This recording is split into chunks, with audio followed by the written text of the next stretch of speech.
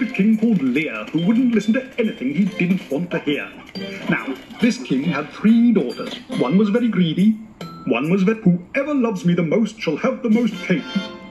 Ooh, cake, said the very greedy princess. I love you as much as I love cake. Excellent, said Princess.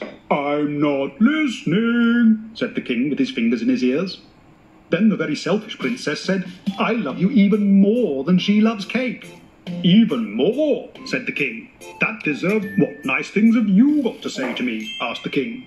Well, the very honest princess thought very hard about love and cake, and that he'd already given it all away. I'm not listening, said the king.